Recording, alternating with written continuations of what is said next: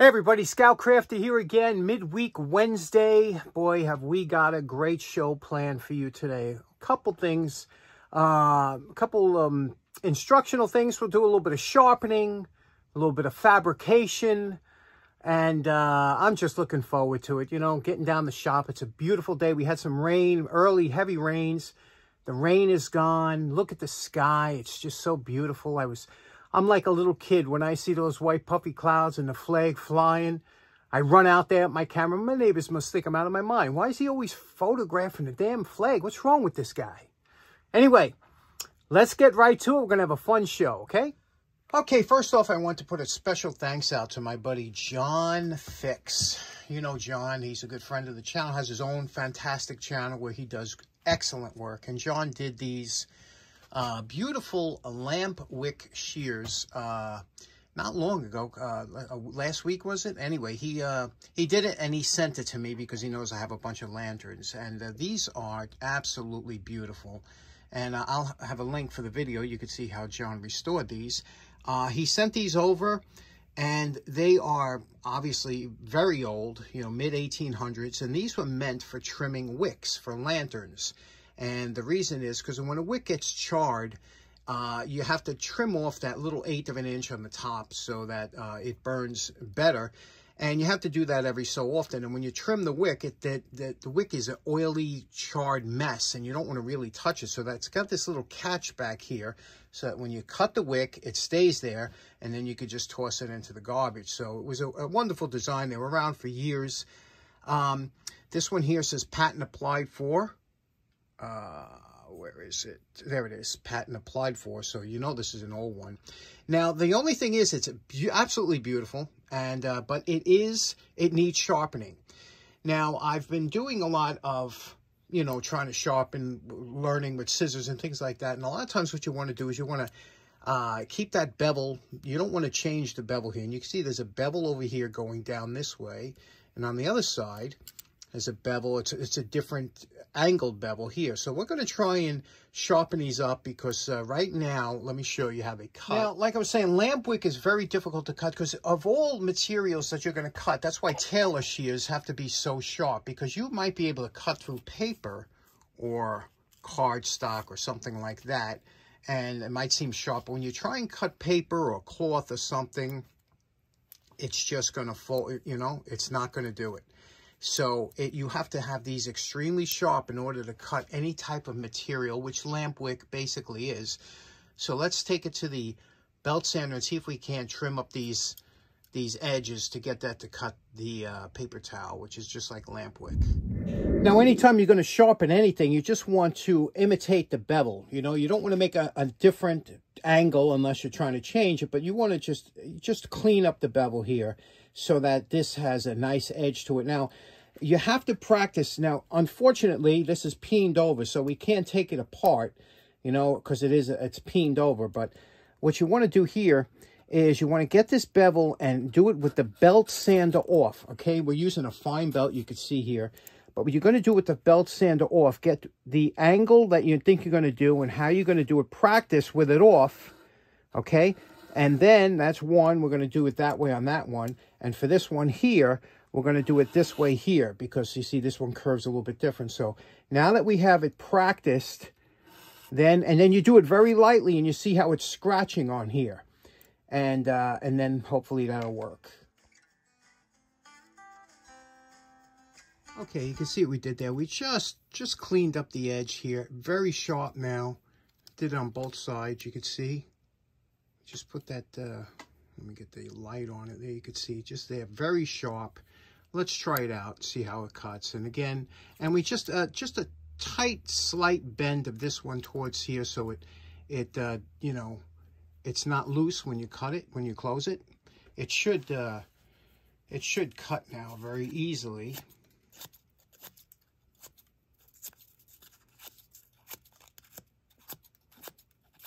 Let's try on the cloth.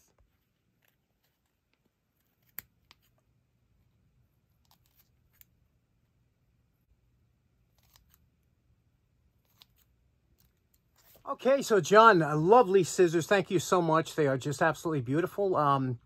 let's see what we got next. Okay, next up, a lot of you wanted to see this Goodell Pratt beautiful $1 breast drill done.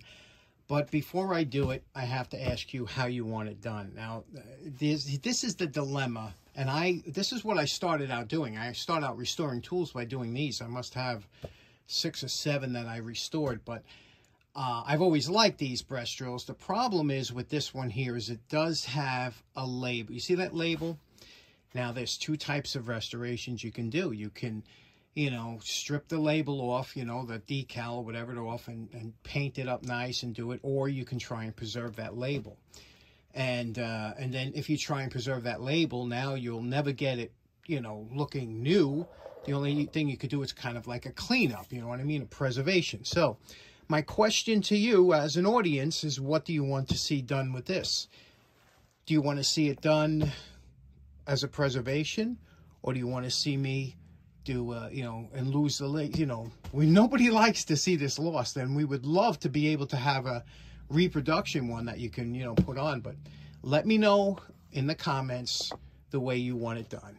Okay, next up real quick. Remember last week we did the, and a lot of you found it interesting, and I'm glad about that. We did the solderless connectors, or, you know, we made them into solder connectors or whatever. But my buddy Reggie in the road did a fantastic repair on, he had a large connector that was on his welder, and he did a great repair on it. But he did a repair, and I said, you know, I wonder if any of you realize that if you don't have something, you know, the farmers are great for this. Farmers always wind up making their own things instead of running to the hardware store because it's like an hour away.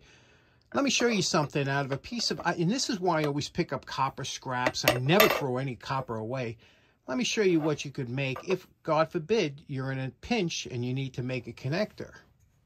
Now, since copper is such a soft metal, there's so many ways you could cut it, but the thin cutoff wheels just zip through copper like you're going through butter. It's absolutely a joy to do.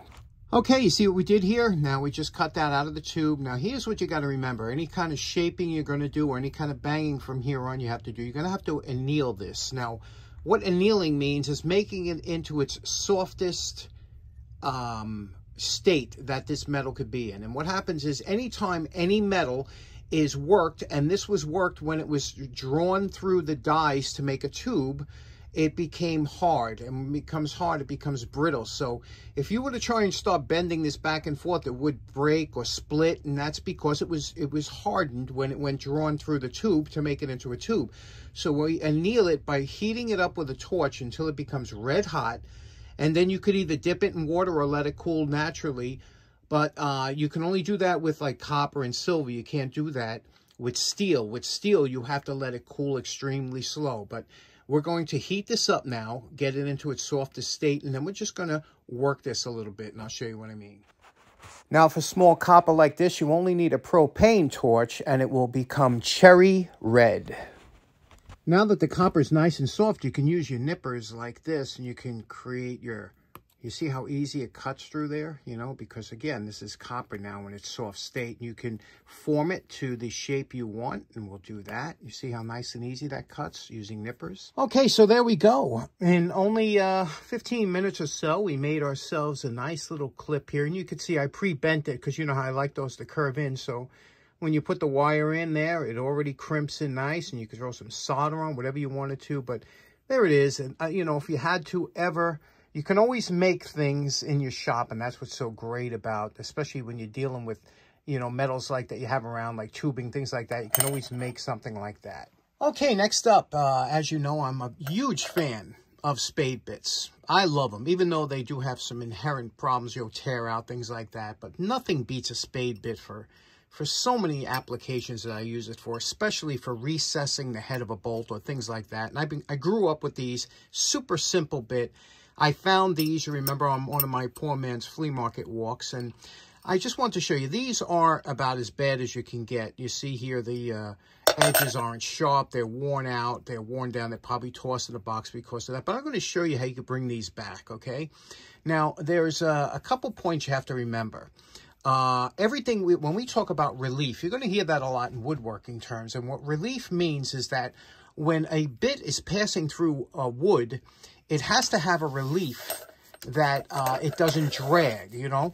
So let me, if I was to show you the side of this bit, see the side here?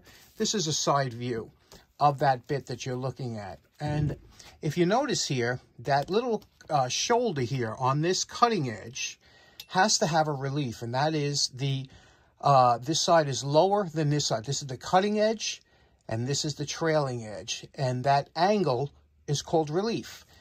Now, if I was to, like this one here is straight across, and it looks like this, that will rub, and it will give you a bad cut, and as you're trying to feed this into the work, this trailing edge is going to touch the work. It's not going to allow this to cut. The worst possible scenario is if you ground it backwards, and you had the trailing edge before the leading edge, then it wouldn't cut, it would burn. You would just have a lot of smoke, because this would be dragging. So we have to create a relief on here. You could do that with a file. And it doesn't have to be perfect.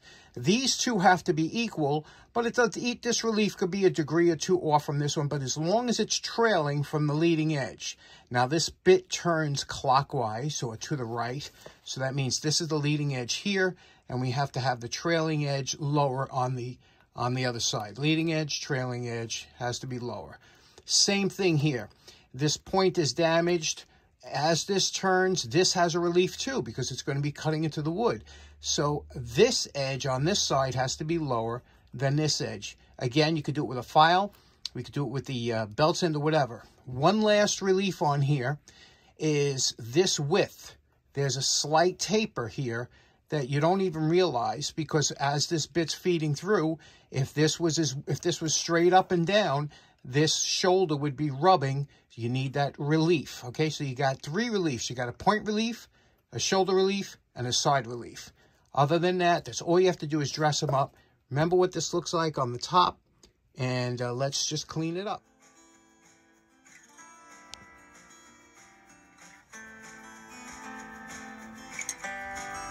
Okay, now we just did one side of this. I want you to see one side, that right side, we took a little bit off there. You see the left side we didn't.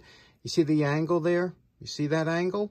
Now, the only problem is this here has a damaged point. So we have to go below that damaged point. See there? Because it has to be at a sharp point. Both sides are damaged. So we have to take that a little bit lower.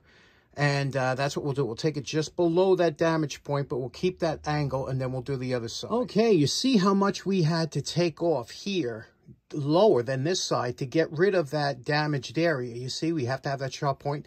There was one more relief I didn't mention, and you see how this is straight across like that? A lot of spade bits have a relief on the inside here where the tip is a slightly higher, and they tend to cut a little better. So I did that. It's only about a 10-degree relief there. So I'm going to match this now on this side. See that tip is damaged? Remember what it looks like when we... Okay, here we go. Now you can see what we did. You see that nice shiny side? Nice shiny side. Those are equal. They might... The right side should always look like it's up a little bit because of the bevel, but we'll test it out now. I didn't make this into a super sharp point because we got to see that. That's a cut-in relief there made for that, you know, for chips to go. So let's try this out in the drill press and see how it operates. You might have to tweak it. Okay, let's try this out.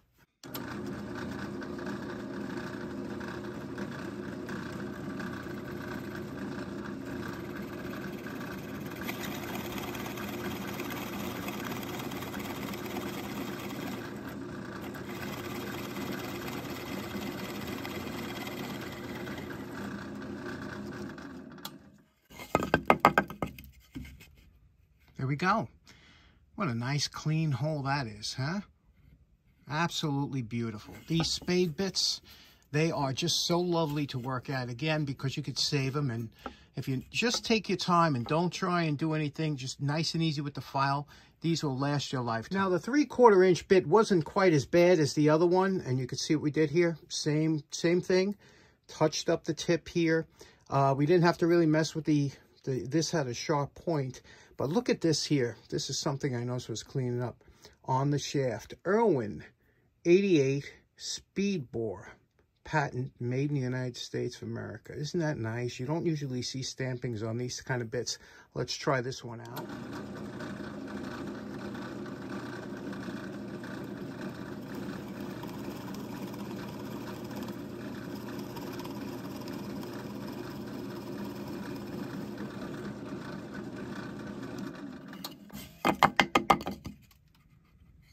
we go. Another beautiful hole. Look at that, huh?